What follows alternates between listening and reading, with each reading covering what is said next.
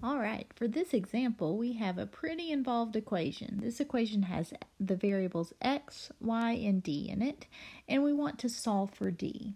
So what I want to look at first is just where does d even appear? So on the left-hand side of the equation, we see d appearing in the second term.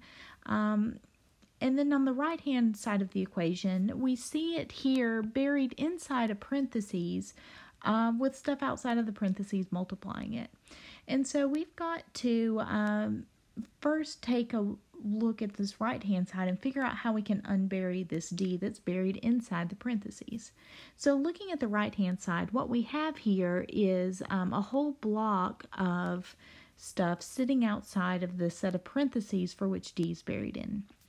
And so that whole block of stuff, the 4 times the parentheses, x squared plus y squared, all raised to the third, that block needs to be distributed across the plus sign that's within the parentheses, just so that we can get rid of that set of parentheses and unbury the d.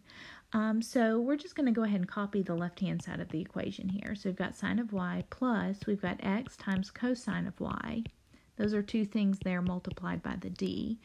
On the left-hand side of the equation. And then on the right side of the equation, we're going to distribute. So we've got a 4 times the x squared plus y squared raised to the third.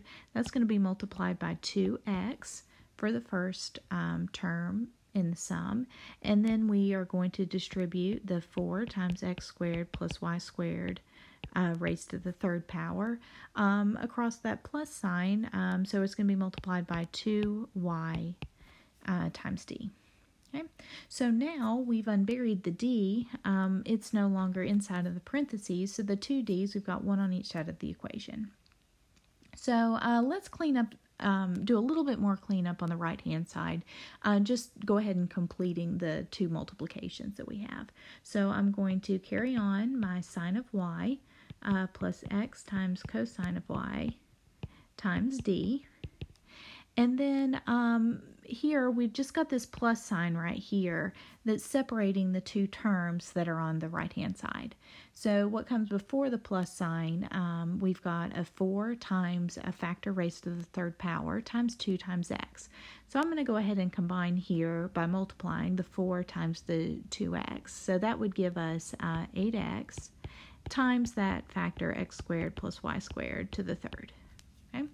And that same sort of thing is what I'm going to do for the term that follows the plus sign. So we've got a 4 times a factor raised to the third power times 2y times d. So I'm going to go ahead and do the multiplication of the 4 times 2y to give me 8y.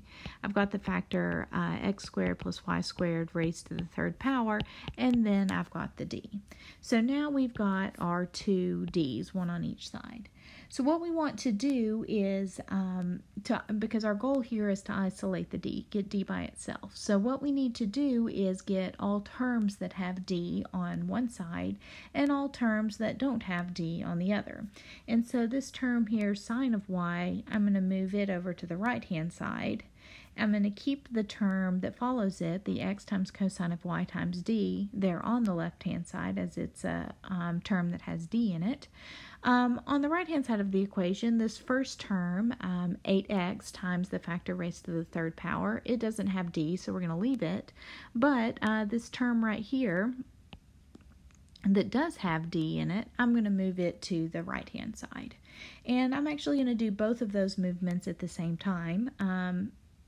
So we've got left over here on the left-hand side, we've got the x times the cosine of y times d, and I'm going to bring over the term that starts with the 8y. So since on the right-hand side we have plus 8y times some more stuff, we're going to subtract it to get it to the other side. So we would have minus 8y times the x squared plus y squared raised to the third power times the d.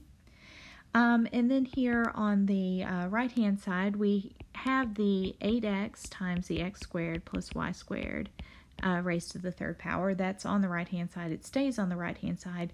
But remember, we were also going to take this sine of y that was on the left, and we need to subtract it over to the right-hand side. Okay? So now we're close. We've got all terms that have the common factor of d on the left-hand side. So I'm going to pull that common factor out. So I've got d times, and do a big set of parentheses there. I've got x times cosine of y minus our 8y times x squared plus y squared raised to the third power.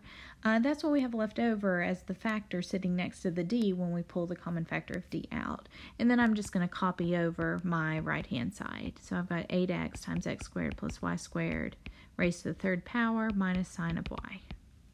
And so now I am a baby step away from finished. If I want d by itself, all of the stuff that's sitting there in parentheses multiplied by the d, we're going to divide both sides of the equation by that stuff that's in the parentheses to get our d by itself. So in the end, we've got d is equal to, and it's going to be a big fraction there. The top there would be the stuff that's on the right-hand side. So we've got 8x times x squared plus y squared raised to the third power minus sine of y.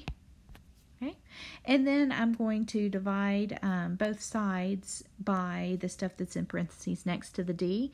And so that allows the reducing to happen on the left-hand side to get d by itself, and we've got to have it there in the denominator on the right-hand side.